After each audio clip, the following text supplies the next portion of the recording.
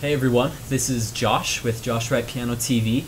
Just a few updates before we get started today. I should have an iPhone application completed by the end of this week, so you can watch all these videos just right from your iPhone or your iPod Touch.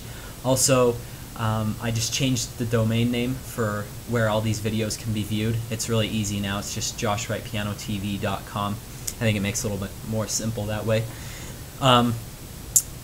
Today's video request is in response to Daniel's question about making scales and arpeggios and runs, whatever they might be, faster and cleaner and smoother.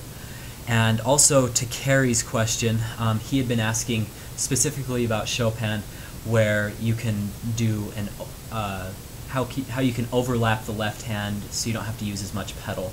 So how can we hold notes through so we don't muddy the right hand? I'll get into that. That's a little bit more of an obscure concept, but today I'm going to expose a method of practice that has really revolutionized my entire approach to playing. And I want to just start out with a brief little discussion on what music even is. Music at the very basis, and hopefully the philosophical thinkers won't disagree with me on this, but just at a very basic physical level, music is a combination of sound and time, and if we understand that concept, we will then be able to pretty much figure out anything in music if we apply those concepts. And I'm going to apply that concept today to teach how we can get those scales faster and cleaner, and then also that second concept, and they're related. That's why I'm doing both videos in one. I'm just going to go ahead and play a scale in the Russian technique. The scales go up in parallel, and then they break in contrast, and then they come back down parallel. So.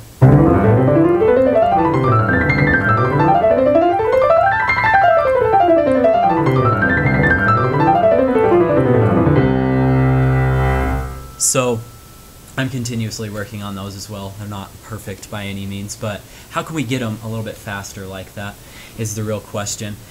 There's a technique that works amazingly well. If you think about it, how does a scale sound clean?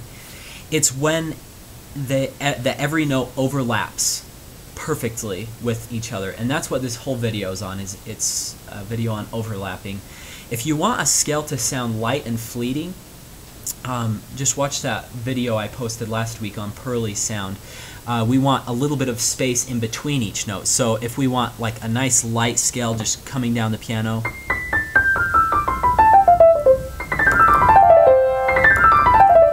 we can do that by separating the space in between each note a little bit. In order to get just a nice legato sounding scale, I like to do this exercise, and I like to do this on really any piece I'm trying to get smoother and my fingers a little bit more legato and solid too. So what I'm going to do is I always depress the first note, and this exercise I like to call the overlapping and releasing exercise.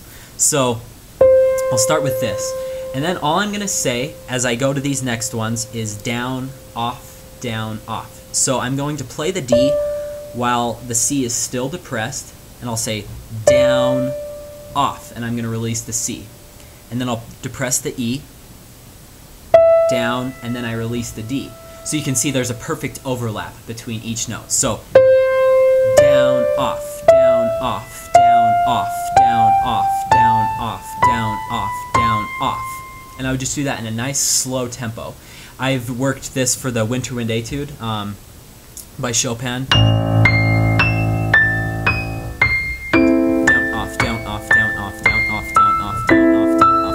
And it's a very, very labor-intensive exercise, but the reward is amazing. So we can play the Winter Wind Etude much faster as we just increase the tempo down, off, down, off. You can see that my fingers are consistently releasing, and that is giving that sound the exact same amount of time in between each note. So rather than holding some notes down for a long time, like in a C major scale,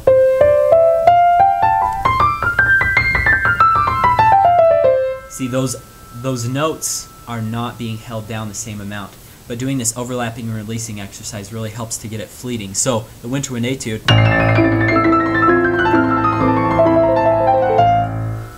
has only come after hours and hours and hours of practicing, just down, off, down, off, down, off. Similarly with scales, down, off, down, off, down, off, down, off, down, off, down, off, down, off.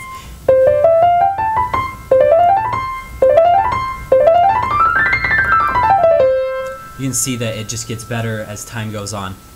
And so I want to apply this concept of the overlapping and releasing exercise to the Chopin Sonata in B minor, fourth movement. This is a very technical movement. It's a very exciting movement as well.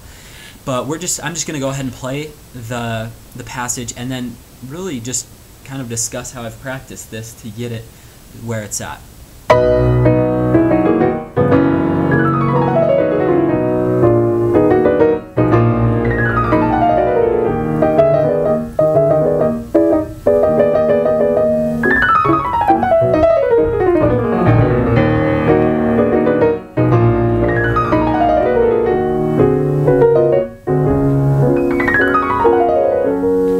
So, had a couple little mistakes in there, but how do we get those scales just to be fleeting like that? I would just do this over and over again in my daily practice. Down, off, down, off, down, off.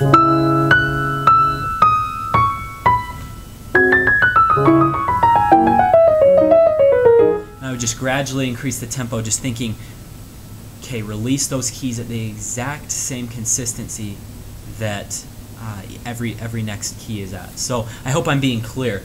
All we're really trying to do is make the overlap 100% consistent between the notes.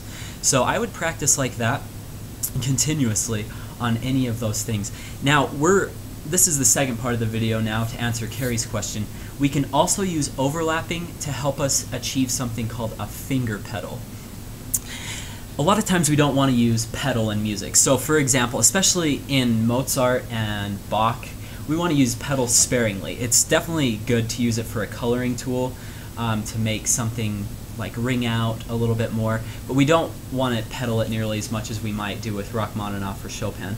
So this is the F major sonata, first movement, and I'm going to just play it and then I'll demonstrate. I'm going to use absolutely no pedal.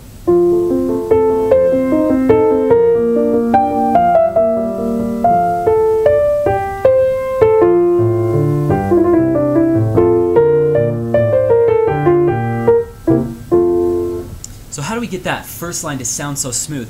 This is called finger pedaling. I'm going to depress, this is my left-hand passage. So we have that in our minds. I'm going to depress that F on the bottom. And then I'm going to practice doing this with all the other fingers.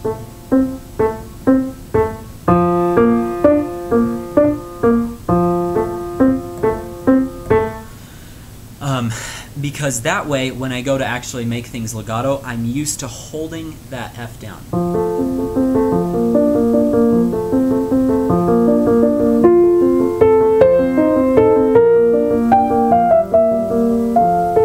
It's really consistent that way, and it makes it sound really smooth. So both of these techniques can be used. The first one, just to recap these ideas so everybody's clear. Just practice pressing the first note down, down, off, down, off, down, off, down, off. And pretty soon as you start increasing,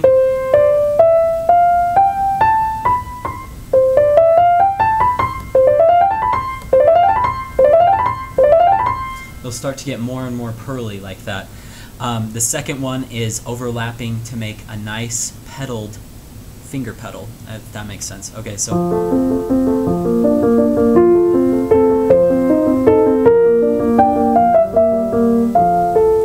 that way we aren't exploiting the melody, having it run together.